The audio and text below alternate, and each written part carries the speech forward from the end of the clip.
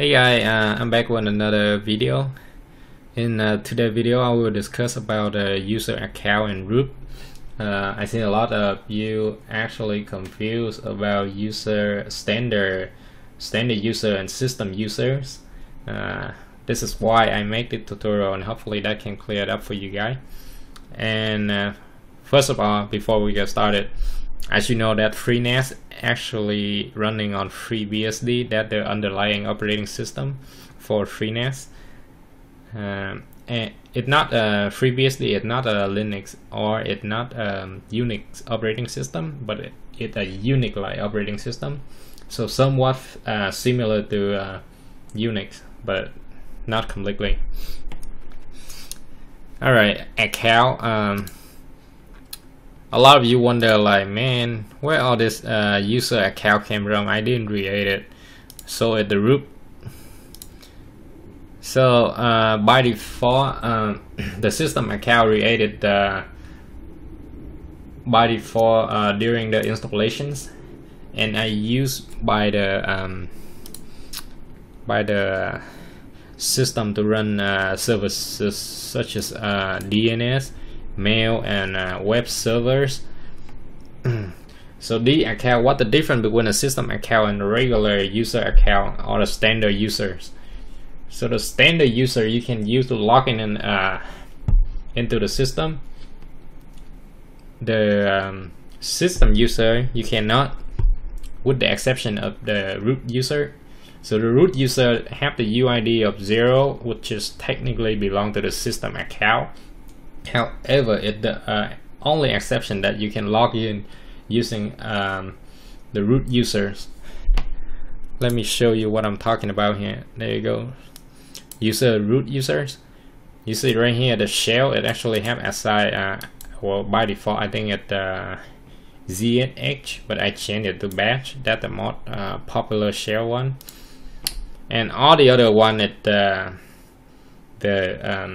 system users. How do you know that they are system users?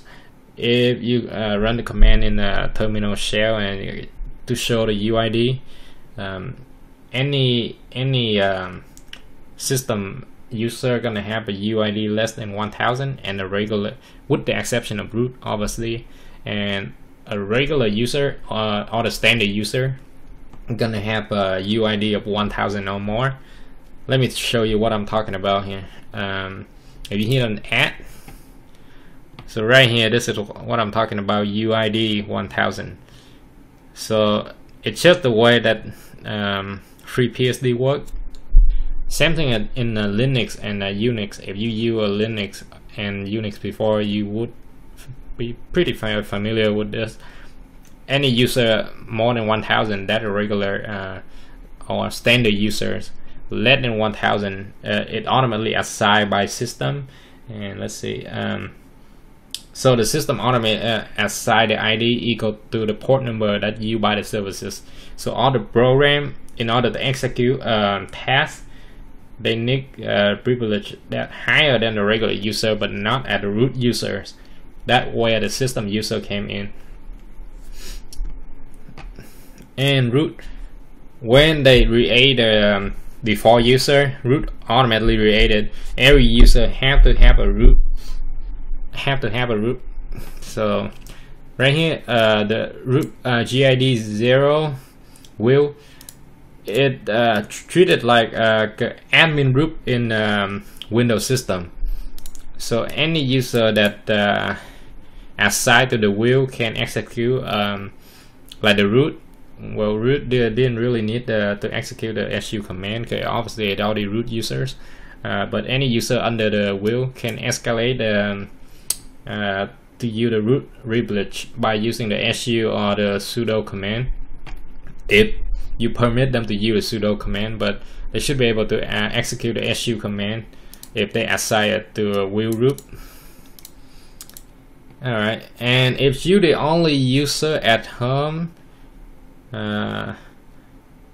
create a user account and assign them to wheel. That best recommendation I can give you guys. Alright, let's just create a user, easy. Name just type in your name, and basically the system gonna generate a username for you. You can change it, it's optional if you wanted to, but it recommended that the username should be a character or less for compatibility with the applications and all the Legacy clients. And basically tell you all the requirement, what kind of character you can use for the password too. And if you have a personal email or you want to set up one for the notification, you can do so and follow one of my tutorial. For this video, I'm gonna skip it and create a password. By the way, in order to execute a su command, you're gonna need to know the root password. So in other words, you have to assign a password to the root user in order to use the su or sudo command. User ID 1000, and keep in mind that if you create a new user, do not duplicate it. It can be an issue in future. And I think by default, not letting you using the duplicated anyway. It's gonna generate the next one, 1001, 1002.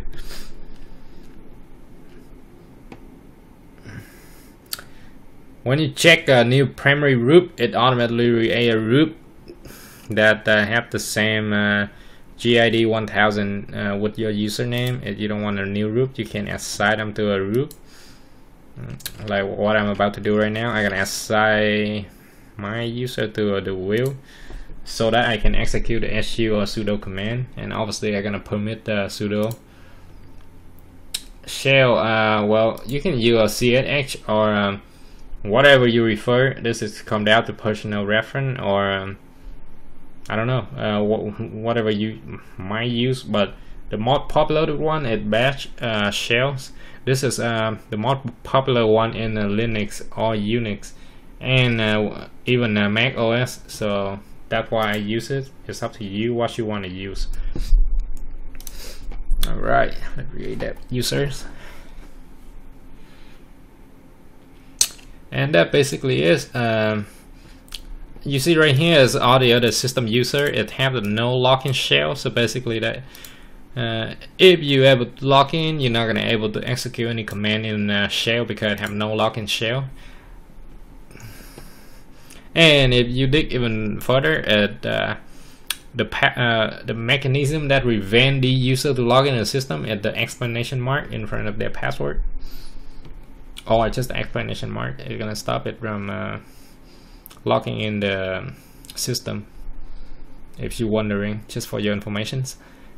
And with that, that's it for the account user and root. So to sum up it, system user created by default by the system, do not use it except for the root user, with the exception of the root users. Create the standard user and use it. That's the best way I can put it. For root, you can create you can create different root, but if you want the user to able to execute the su or sudo command, assign them to wheel. That's like an admin administrator root. And that's it for the tutorial. In the next one, I'm gonna try to clear up.